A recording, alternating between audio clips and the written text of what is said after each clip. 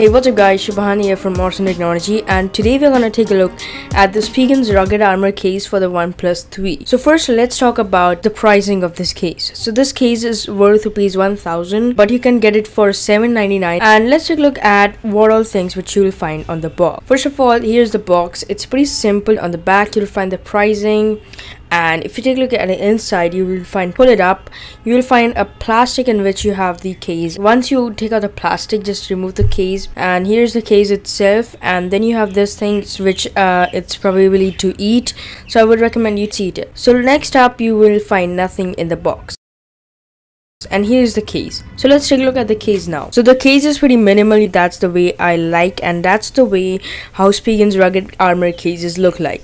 You have carbon fiber on the top and on the bottom, which gives you a good feel. And this case is made up of rubber, and it's a lot rugged. As the name goes, this is a rugged case.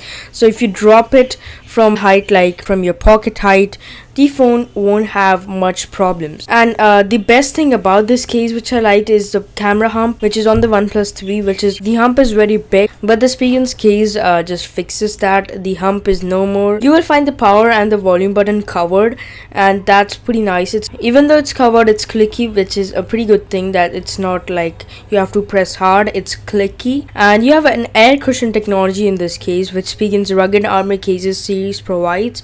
So air cushion technology means it's on the corners of the case, so if you drop the phone in the corner, the air cushion technology will help it, and your phone won't have much problems, which is the best thing which I liked on this case. On the bottom you will find the cutouts for the speaker, microphone, 3.5mm headphones jack, and the USB Type-C port. And I have tried 3.5mm headphones jack and the USB Type-C port as well.